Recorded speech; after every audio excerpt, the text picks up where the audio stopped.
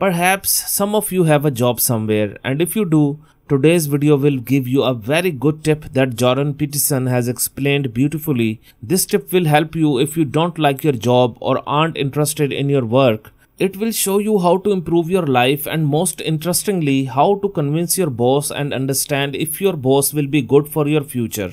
Let's go straight to the video to see what Jordan Peterson has to say about this. For those who haven't subscribed to the channel, make sure to do so. We regularly share videos that help improve our personality and thinking because mind matters. Let's start. Let's say you believe that you're undervalued at work, and maybe you are.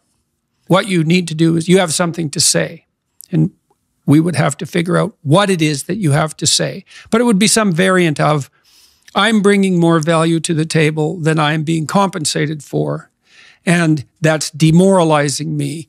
And it's also not good for you, you being my boss, because if I'm actually more valuable than is being recognized, then the fact that you're not valuing me properly means that I will become demoralized, I won't work properly, and you won't get the best out of me.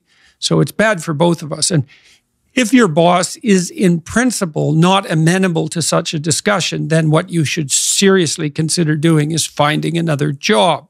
I think many people will try this trick. And I once heard a very beautiful saying, never look for a good job, always look for a good boss. If you find a good boss, you might not believe how much they can help you progress in ways you never imagined.